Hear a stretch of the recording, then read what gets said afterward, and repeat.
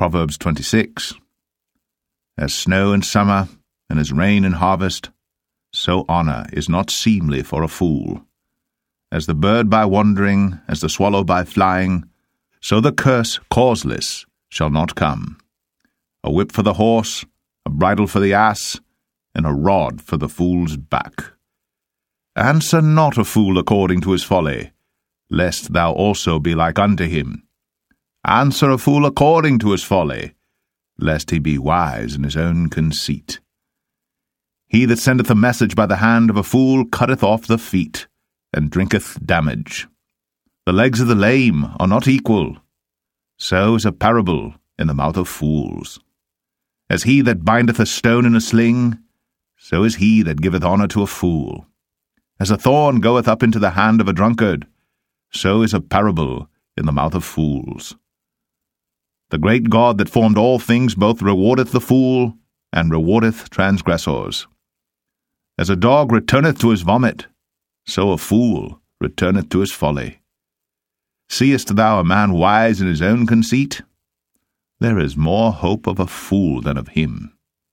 The slothful man saith, There is a lion in the way, a lion is in the streets. As the door turneth upon his hinges, so doth the slothful upon his bed. The slothful hideth his hand in his bosom, it grieveth him to bring it again to his mouth. A sluggard is wiser in his own conceit than 7 men that can render a reason.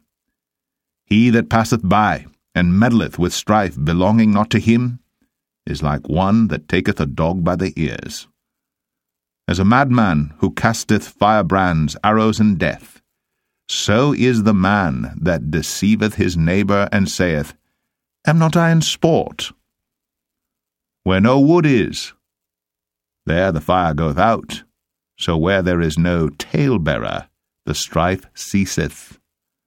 As coals are to burning coals, and wood to fire, so is a contentious man to kindle strife. The words of a talebearer are as wounds, and they go down into the innermost parts of the belly.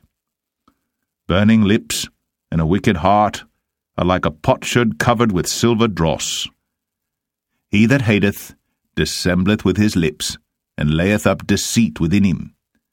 When he speaketh fair, believe him not, for there are 7 abominations in his heart.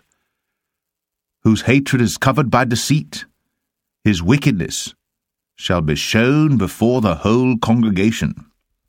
Whoso diggeth a pit shall fall therein, and he that rolleth a stone, it will return upon him. A lying tongue hateth those that are afflicted by it, and a flattering mouth worketh ruin.